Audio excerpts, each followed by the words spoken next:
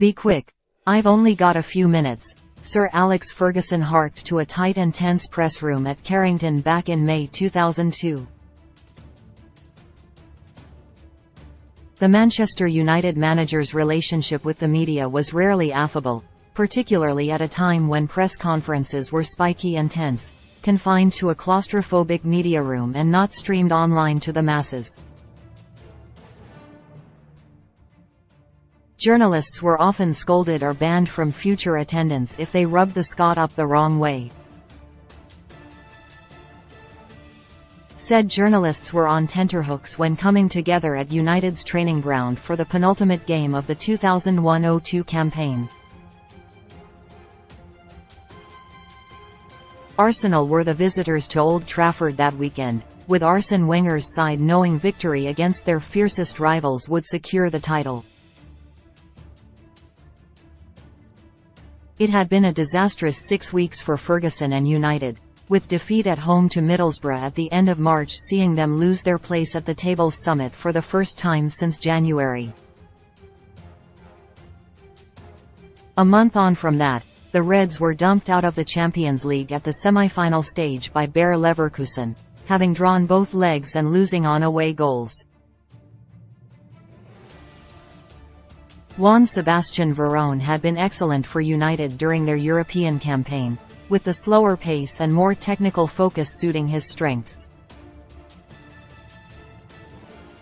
Ferguson brought the Argentinian across from Lazio the previous summer, sanctioning a then British record £28.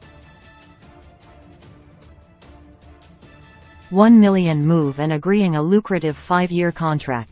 It was hoped Veron would lead the way in Ferguson's latest squad evolution, and the United boss was at pains to accommodate his flashy new signing, often breaking up the tried and trusted midfield duo of Roy Keane and Paul Scholes.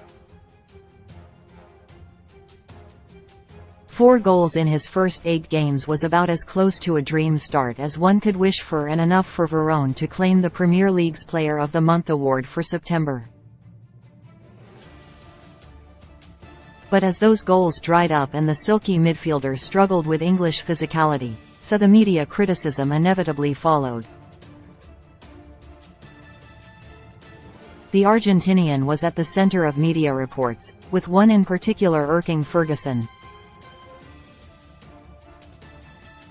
In the fallout from United's Champions League exit, the Mirror ran a story alleging a row between Veron and some of his teammates which ended when the midfielder supposedly stormed out. And so Ferguson entered his pre-game press conference, this time on a Monday, with the Arsenal game on Wednesday, with scores to settle and little tolerance of those reporters he was hosting. In a full transcript of the meeting with journalists, captured by the tape recorder of Telegraph reporter Sam Wallace, the fiery Scot took issue with the line of questioning. The conversation initially drifted towards Ferguson suggesting Wenger had been arrogant in the build-up, but quickly spread to a more general back-and-forth in which the United boss brought up the Veron story.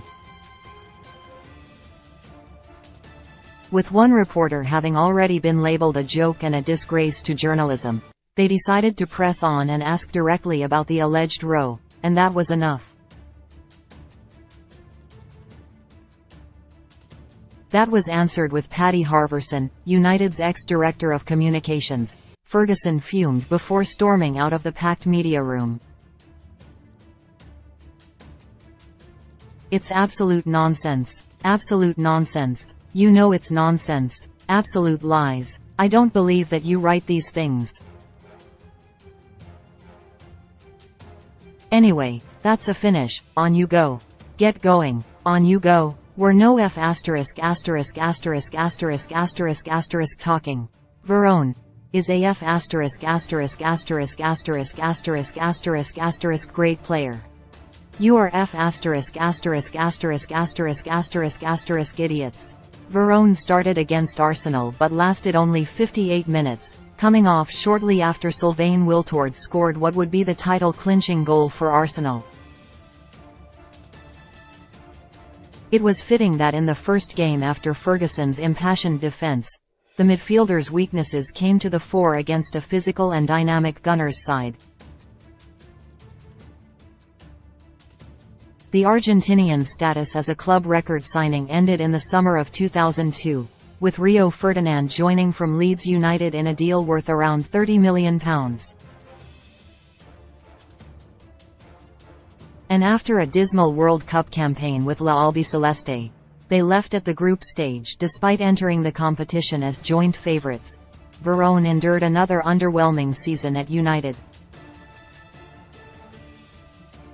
The Reds retained their place at the top of the Premier League that season but lost to Liverpool in the League Cup final and were knocked out of the FA Cup by Arsenal in February 2003. The former Lazio man bagged 6 goals and 9 assists from 40 appearances, a tally that was far from terrible but continued to warrant questions with the caveat of his price tag. Just over 14 months after exploding at the press for their criticism, Ferguson cut his losses on Verón and sold him to Chelsea for £15 million. The midfielder would later suggest his struggles in England were due in part to a less intense pre-season compared to Italy, while Ferguson would admit his record signing was not cut out for the Premier League. Juan Verón was capable of exceptional football and was talented. But at times, he found the Premiership a bit difficult. He was a European player and that was where we got our best form from him. Verón would spend 4 years at Chelsea, although 3 of those were on loan to Inter Milan and then Estudiantes in his home country, a side he would eventually join permanently in 2006 to wind down his career. He would never mirror his form for Parma and Lazio during his spell in England, but remained grateful to Ferguson for defending him. "I was just very grateful for that. I always respected his defense of me," Verón told Gambling Zone of Ferguson's fiery press conference. "I know my English past isn't so great, lots of ups and downs. I never had regularity in my football career over there. I don't like this because in my 7 years in Italy, I played a consistent level of football. In England there were so many ups and downs, so I am forever grateful to Sir Alex for defending me from the media. But my football, at that moment, was not that good.